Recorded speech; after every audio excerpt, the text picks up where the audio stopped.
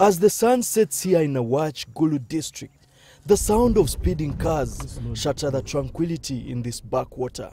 This is one of the contested birthplaces of Dominic Ongwen, who recently surrendered to the Seleka rebels in the Central African Republic.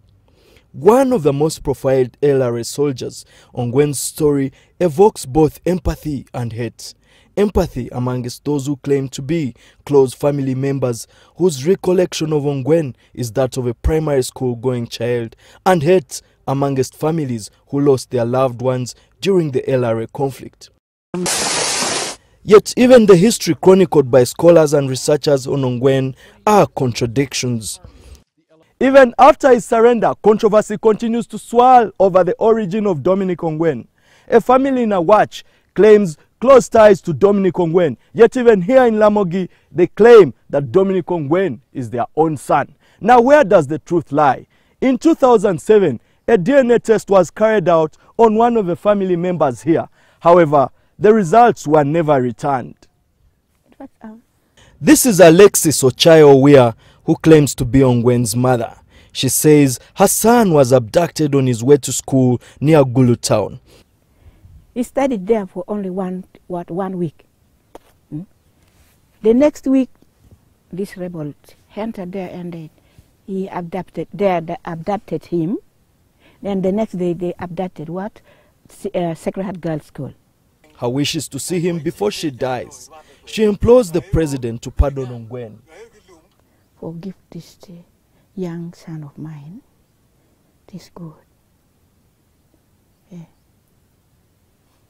You can give pardon to him. May I say like this? This good. If you can give message to him, it's good. On the day we visited the humble hamlet of Awach in Paibona, Owia's family members converged here. Many of them corroborated her story, revealing in detail how Ongwen was abducted by LRA bands. And I'm also appealing to the government to give him amnesty, because he don't go to the bush himself, and by that time, according to the right of children now, he is underage. But in the faraway Lamogi sub-county, another family claims Ongwen is their son.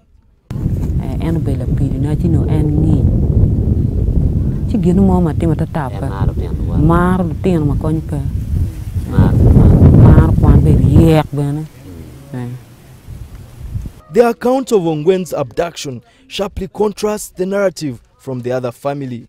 According to Magdalene Okot, who claims to be a stepmother of Ongwen, the former senior brigade commander's parents were killed on the day he was abducted. No